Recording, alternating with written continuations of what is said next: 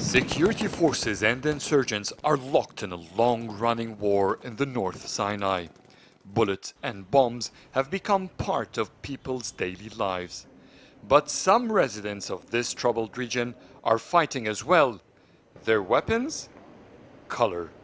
With just their paintbrushes, these artists have captured the emotions of their communities and brought them all the way here to the Egyptian capital.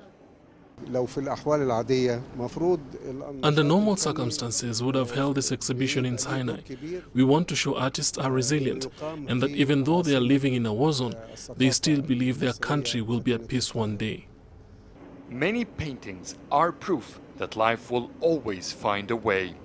Although heartache and pain is evident, there is also a sense of defiance and hope. Life is stronger than death. It's impossible for death to be victorious. This exhibition is proof of that. There are signs of the life in the Sinai. Without a desire to live or to fight back, Sinai artists wouldn't have been able to create these masterpieces.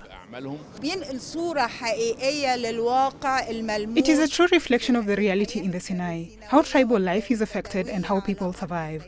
The paintings show that despite the violence, the natural landscape remains beautiful.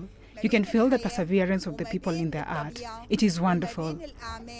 The exhibition has caught the attention of several curators and art critics, and Egypt's cultural minister Helmi Nemnem was present at the opening. They may not be masterpieces worth a lot of money, but many visitors here say the paintings are extremely valuable, as they express how much North Sinai communities are hopeful that one day the region will be at peace. Adel El Mahrouky, CGTN, Cairo.